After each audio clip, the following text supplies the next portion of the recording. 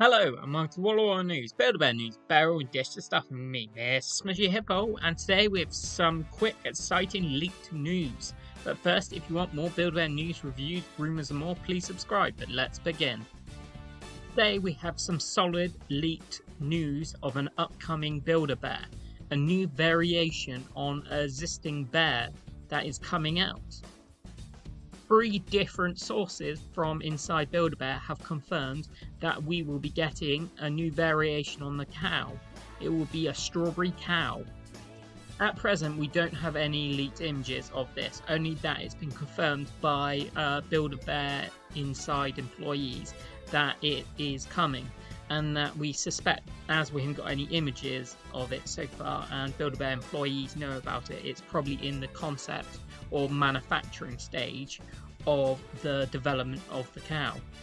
Build-A-Bear do 2 variations of cows. We have the cuddly cow and the longhorn cow. From past experiences, we suspect that the variation of cow they will make as a strawberry cow may be the longhorn cow.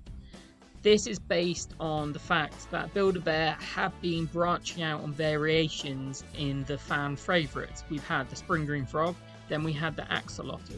It makes sense that they would now move on to the longhorn cow, or we may get another possum variation. So tell us what you think of the strawberry cow coming to Build-A-Bear, and which one do you think they would choose, the cuddly cow or the longhorn cow?